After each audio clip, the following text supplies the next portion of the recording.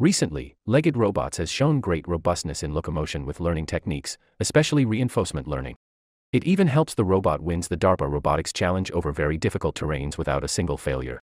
However, because neural networks are still black box for us, formally investigating the vulnerabilities of these locomotion controllers remains a challenge. The difficulty is to pinpoint long-tailed vulnerabilities across a temporally sequential space.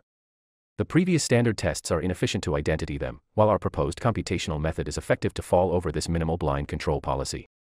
Human intuition and experience are also difficult with the low success rate. Our computational method is crucial to be a complement and help identify failures in black box neural controllers.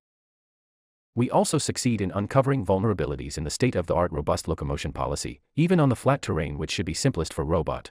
We found for more complex terrain like stairs, the learned adversary could actively leverage terrain characteristics for effective attacks. For safety, we demonstrate our learned adversary on flat terrain. The mild attack successfully falls the SOTA controller, despite its extensive testing history. We rescale the adversary's range to determine its minimal attack extent being 3 degrees. It also demonstrates the consistency between simulation and the actual robot. We can further fine-tune the original controller by addressing the identified vulnerabilities, enhancing its robustness. The control policy is retrained using samples generated by the learned adversary, including command, observation, and perturbation spaces.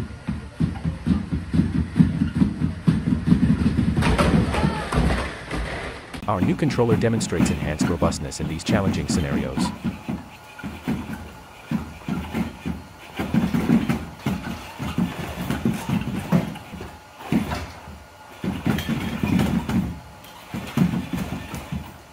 We conduct numerous indoor stress tests to mimic challenging environments, such as deformable and slippery terrains, showcasing the robustness of our new controller.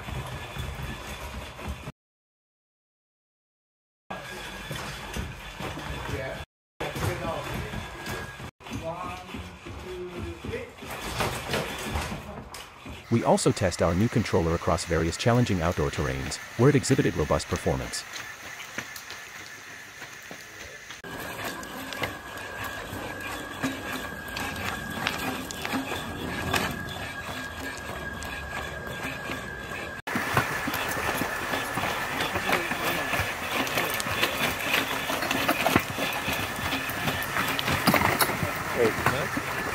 Our proposed method can be generalized across various robot types and controllers under the same settings, efficiently uncovering vulnerabilities. Thanks for your attention.